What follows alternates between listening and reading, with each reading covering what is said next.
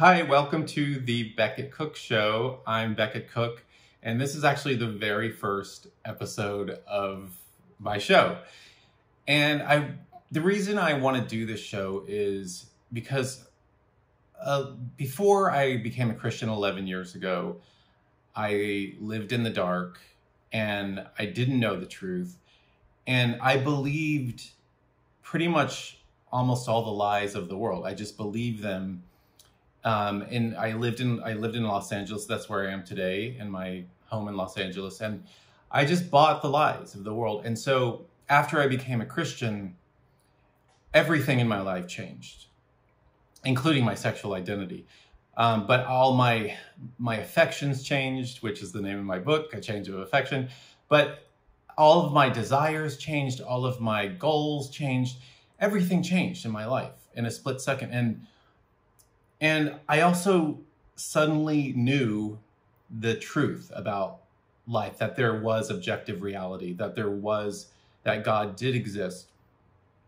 And that Jesus was his son and that he died on the cross for my sins and that I was saved. And that was an objective reality, and it is an objective reality. And so the main goal of the show is to dispel the myths and the lies and the falsehoods of the culture and look at the truth behind those lies. So I really want to focus on culture because I'm not going to get into politics because I think other people do that way better than I can do. But I just want to focus on culture. And that's one of the main resources for my kind of topics or ideas is the New York Times. Because I read the New York Times every day because I'm a masochist. But before I was a Christian, I read the New York Times every day. I completely believed it. I believed the op-ed pieces in the New York Times. I read the New Yorker every week. And that was kind of my mindset. I was a secular humanist and I believed all of that. So one of the first topic I want to talk about today, which is kind of a big one, is the existence of God and how as Christians we can not only know that God exists, but know that we know God exists. And I'll get into that a little bit later. But I want to point to an article. It was an op-ed in the New York Times. This came out in March of 2016, March 26th. And it was Easter weekend. And so it's by a guy named William Irwin. And the title of the op-ed piece is God is a Question, Not an Answer.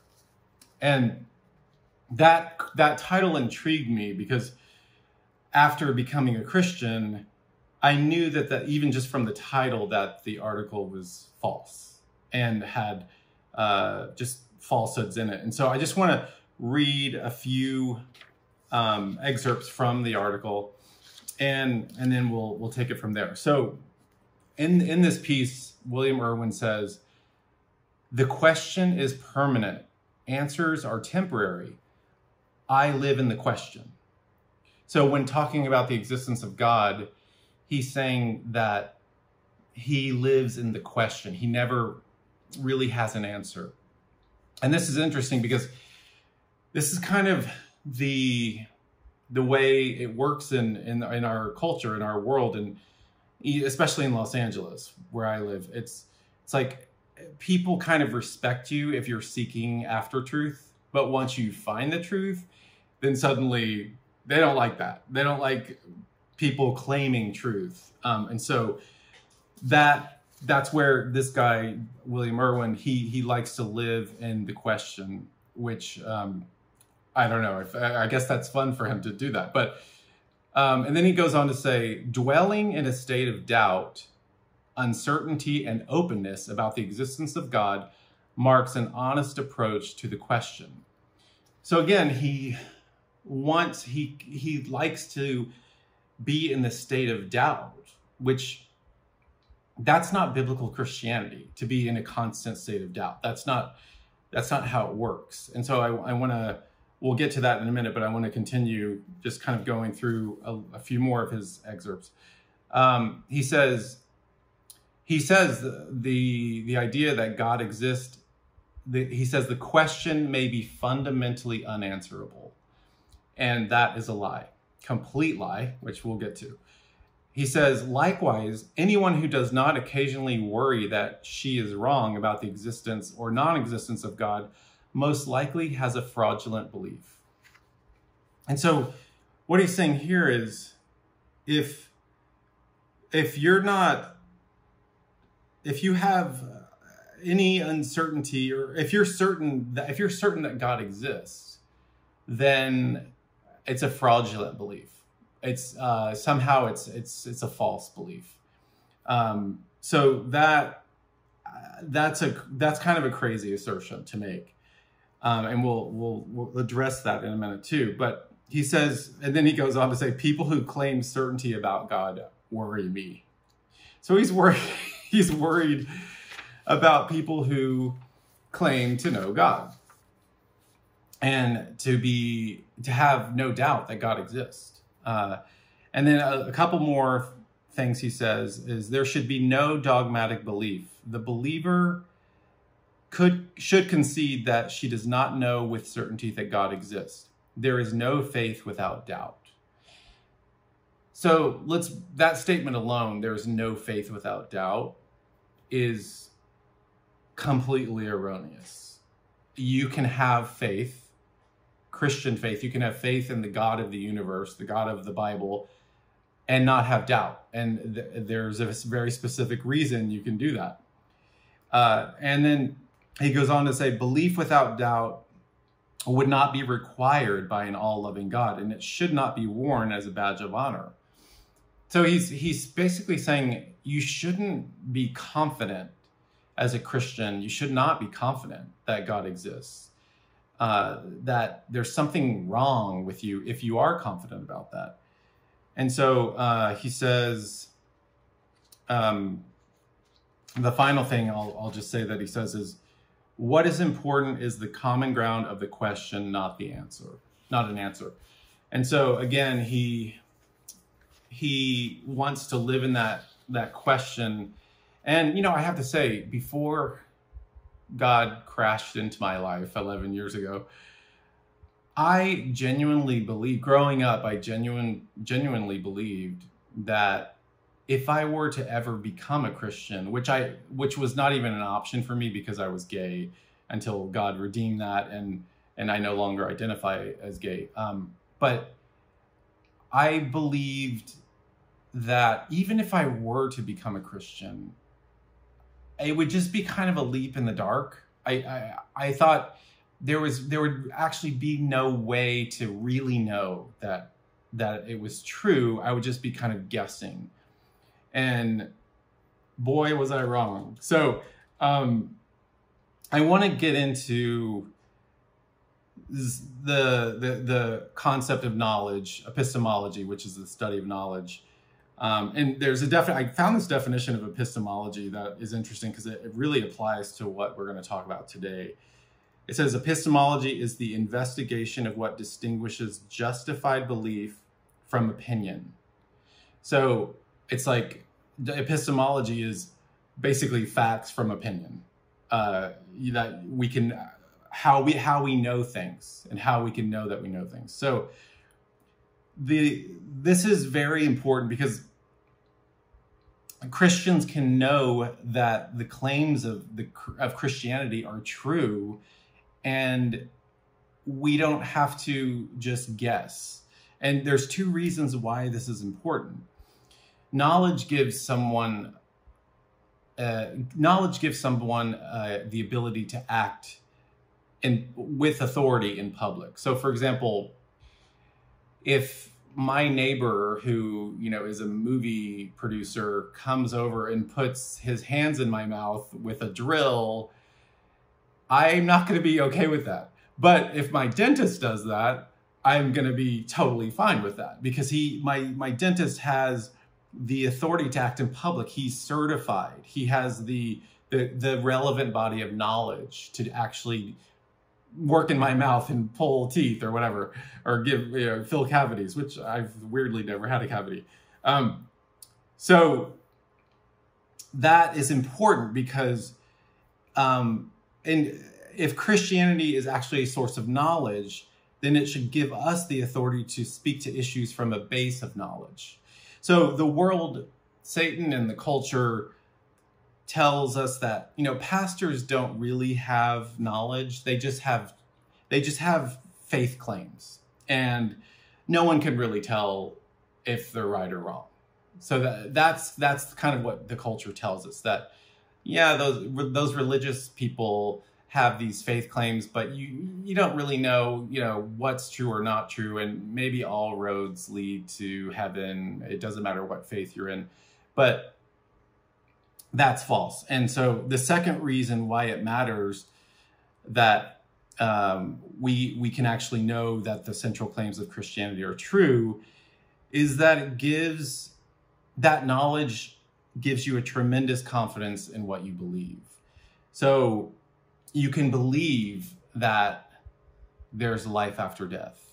So before I was a Christian, I didn't know anything. I didn't know where I came from, what I was doing here, where I was going. But once God saved me and put his Holy Spirit in me, I knew exactly where I came from, what I'm doing here, what happens to me after I die. I know exactly what happens. So I used to be, afraid of death. When I would get on airplanes, especially airplanes, obviously, and there was turbulence, I would be very fearful because I was afraid of death. And now when I get on a plane, I have zero fear. Obviously, if a plane goes down, it's not really fun, but I have zero fear of death, like absolutely none. And that's what this knowledge gives you, is you have no fear of death. And so it's important that we understand that. We understand that this knowledge gives us confidence, and this knowledge gives us the authority to act in public. And so let's talk about knowledge. What is knowledge? What are the three kinds of knowledge? I want to focus on one kind of knowledge for these purposes today, but just briefly, the three kinds of knowledge is, number one, knowledge by acquaintance or direct experience. So I can know that there's a clock on the wall by seeing it right now. I may not even know that it is a clock. I may not know what the object is, but I can see that there's a round object with numbers on it and a couple of hands on it. So that's knowledge by by acquaintance or direct experience. I can experience that clock right now. The second kind of knowledge is propositional truth, and that's a true belief based on adequate grounds. So propositional truth would be like believing that George Washington existed. There's adequate grounds to believe that. There's documents, there's multiple witnesses of his existence, there's books about him, there's letters from him, there's enough historical evidence that he existed. So that's adequate grounds for me to believe that George Washington existed. So that's propositional truth. The last kind of knowledge is know-how or skill. And this is the ability to do something well. This can also be kind of biblically, this can be understood as wisdom. But I'm going to focus on the first kind of knowledge, which is knowledge by acquaintance or direct experience. And when we talk about that, we have to go to the new birth. In Christianity, it's called born again or the new birth. And that's what takes place when someone goes from a non-believer to a believer. And it's interesting because the term born again Christian is, I always laugh when people use that term because it's funny because it's redundant, because there's no such thing as a Christian unless you've been born again. And I'll just to prove that right now, I'm going to turn to John, the Gospel of John, chapter 3. And Jesus is speaking to Nicodemus, the famous Nicodemus. And Nicodemus was a Pharisee, and he was the ruler of the Jews, as it says. And he comes to Jesus at night and he says, "Rabbi, we know you are a teacher come from God, for no one can do these signs that you do unless God is with him." So Nicodemus recognizes that there's something special about Jesus because he's doing all these signs and miracles, and he's interested. He wants to know who this guy is. And so Jesus is funny because he doesn't respond to his question. He just immediately launches into, "Truly, truly, I say to you, unless one is born again, he cannot see the kingdom of God." And Nicodemus responds, "How can a man be born when he is old? Can he enter a second time into his mother's womb and be born?" And Jesus again just reiterates, "Truly, truly, I say to you, unless one is born of water and spirit, he cannot enter the kingdom of God." So Jesus tells Nicodemus, you must be born again. And what does that mean? Paul actually, let's go to Romans chapter 8, because Paul does an exposition on the new birth in a very clear way in Romans chapter 8, verses 9 through 11. The Apostle Paul says, "Anyone who does not have the Spirit of Christ does not belong to him. If the Spirit of him who raised Jesus from the dead dwells in you, he who raised Christ Jesus from the dead will also give life to your mortal bodies through his Spirit who dwells in you." So in other words, Paul is saying, if the Holy Spirit does not dwell in you, you don't belong to Christ. You're not a Christian. You're not a true believer. And the new birth is a very specific moment in time. And it's a supernatural moment. It's from God. It's being born from above. That's another translation of born again, born from above. And it happens in a split second. And again, it's God's doing. It's a supernatural act of God. A human being cannot sort of just try his hardest to become born again. It has to be from God. He does that. It's a gift from God.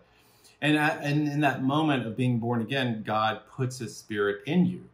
So the Holy Spirit is in me right now. The same, as Paul said, the same Spirit who raised Jesus from the dead is in me, which is kind of remarkable and amazing.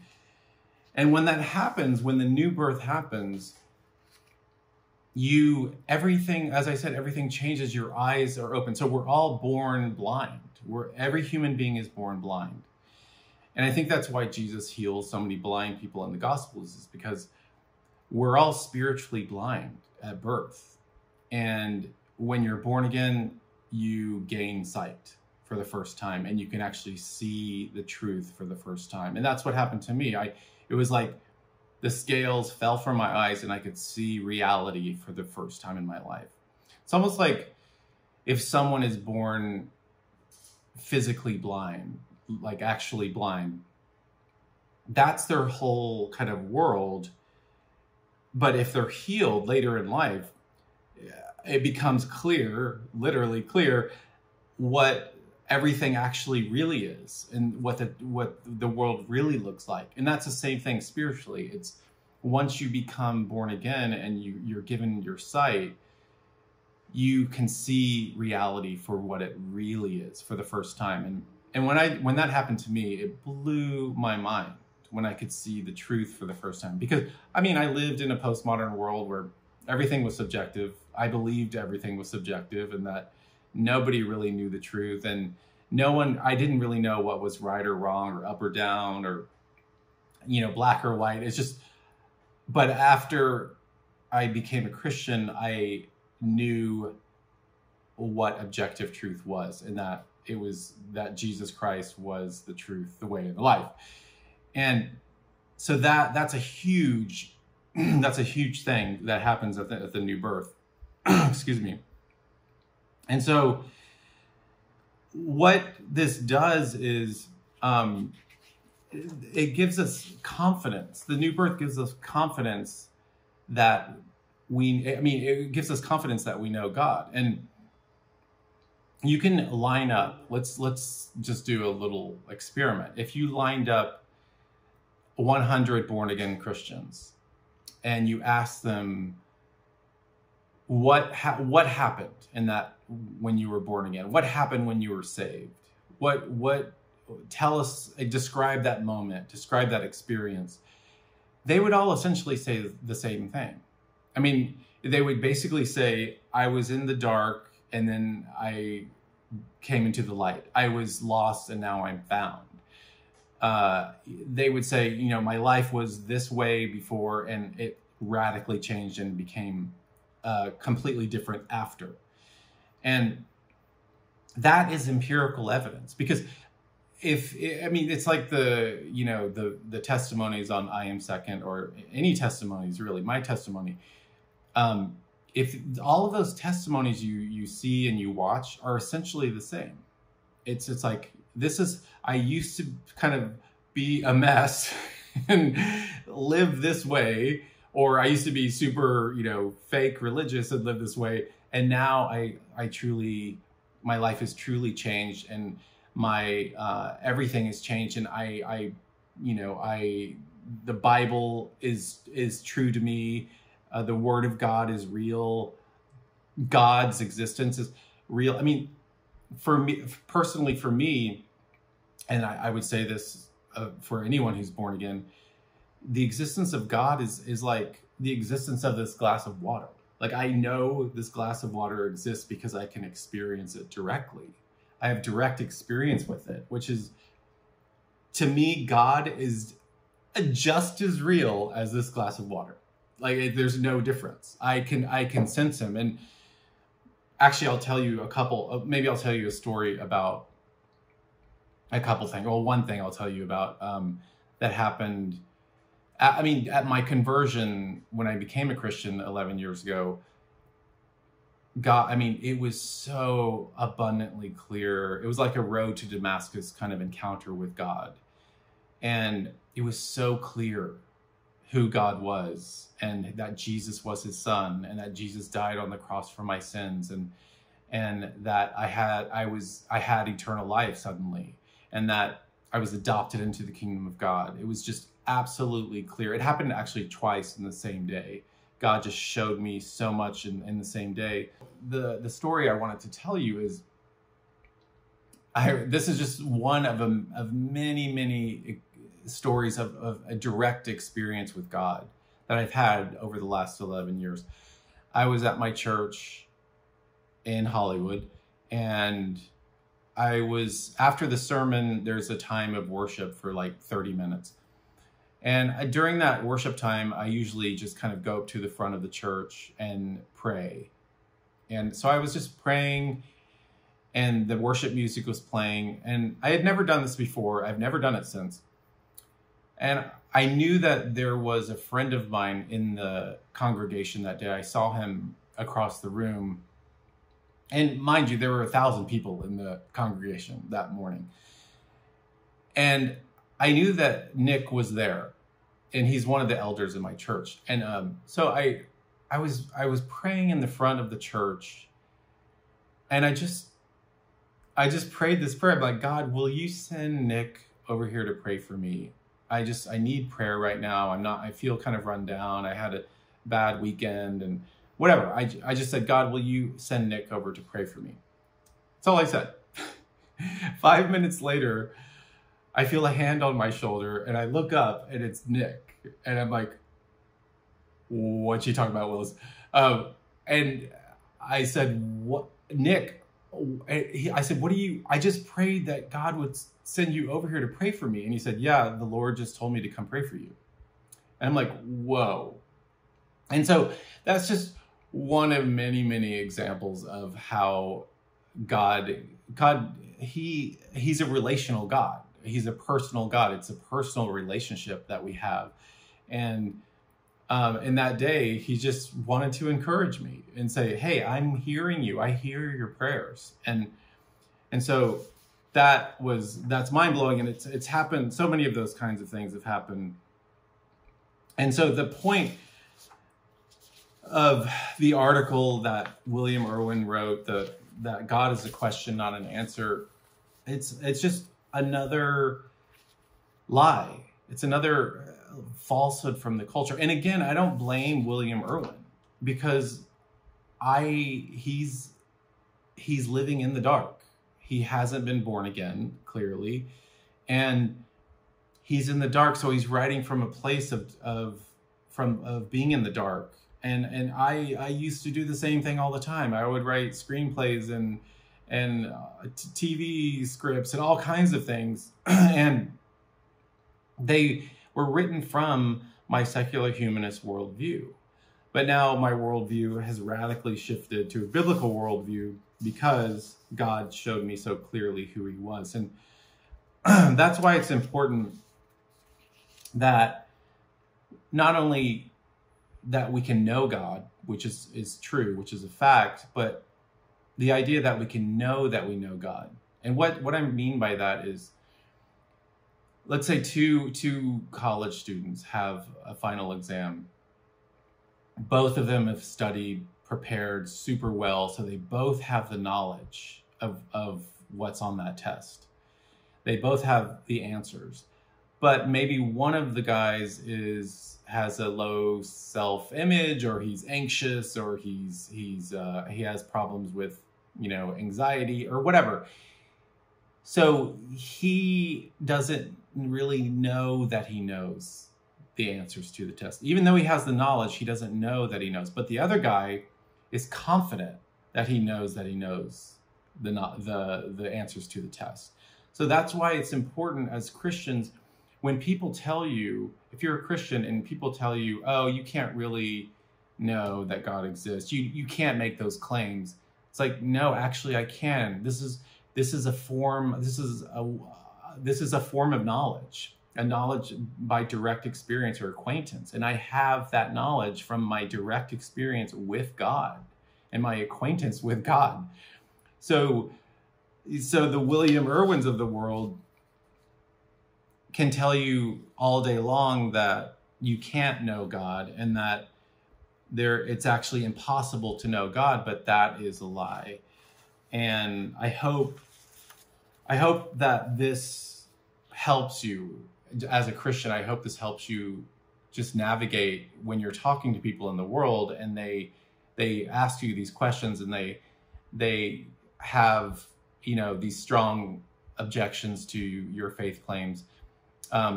Because again, it's not a leap in the dark to be a Christian. To be a genuine Christian is not a leap in the dark. It's not some just kind of like, oh, I guess this is real. Maybe I'll just go with it because I grew up sort of this way. No. It's it's based on real knowledge, based on absolute truth. And so I hope this helps.